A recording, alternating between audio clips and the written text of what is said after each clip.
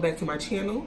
And if you're new, you just clicked on my video for the first time, hey boo, all is welcome, so you can become a part of this family. If you would like to, you can subscribe, okay? If you're just passing through, checking out the videos, I hope you enjoyed this one. And let's get straight into the video. So as y'all can see, this is what's in my son's school bag.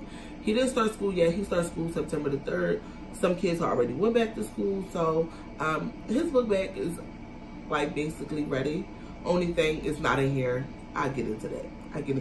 So let's get straight into it. This is a Swiss Gear book bag. I got it from Target. No, I didn't get it from Target. I got it from Ross. $40. It was $39.99. It's a really good book bag. I want to show y'all the bag. I love, hold on. Alright, sorry for all the noise, but I love that it's soft.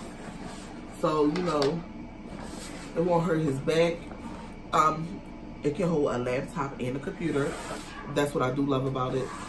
I really love it. And it's really good quality. It will last for years. I got him another book bag. I don't think it's Swiss Gear, but anyway, it's a really good book bag. I paid $60 for that one.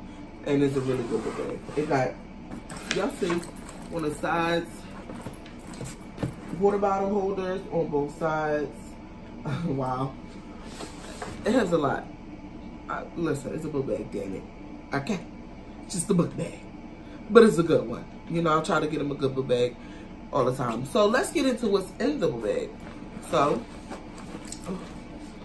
oh, I didn't even, y'all know, I didn't even take it. Child. Oh, it's just a label on there. This is nothing. Some paper, nothing.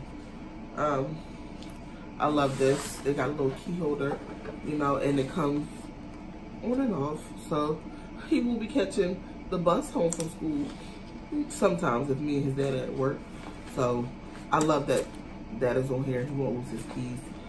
This is, let's see, pretty cool. Nothing's in there. I try not to overpack his book bag because if his teacher wants him to carry some books and stuff, it's not overpacked. You feel me? So this is his pencil case. It's called Expandable Pencil Case. Let me get into it. So he got some lead pencils. He got lead pencils, regular pencils. He have an eraser and a pencil sharpener in here. Boom. A calculator. He gonna say, Mom, I need a calculator for what? For what? So, yeah, and I always give him lead pencils and regular pencils. Now, mind you, everybody, okay? Everything came from Walmart. Please get to Walmart, okay? Because they have really, really good deals. Really good deals. But it does expand. Let me show y'all. Let me just pop down. You know how kids always have more than what they're supposed to. Markers, color pencils. That's my kid, okay? He always has more. So you see how I expand? Now see? Close back like this little click, and you can just push it. Hope I ain't breaking nothing, but if I am, sorry. Just, basically it's not much in there. Okay? This is where the tablet, sorry. This is where the tablet goes. If you carry like his tablet or whatever. And color pencils is in here as well. And of course, extra lead and erasers for his lead pencils. Always. And now, I didn't get his list from school yet, but come on, I basically know what he needs to bring. Maybe I'm off a little bit, but I'm pretty good. And I have tons of school supplies, so it don't bother me. I have some one subject books. I only got 2 in here for now. I have one composition book. Now, I only put one because he may just need it for like journals. They still do journal in 5th grade. I hope so. Some folders, 3. And you know, it's just, I don't do the paper folders because they tear up. These will last them all year. Moms, pay that 50 cents, okay? Last all year. We ain't got to pay 25 cents. Next thing you know, oh, Mom, I need a folder or it's ripped. I learned my lesson, okay? Learned it.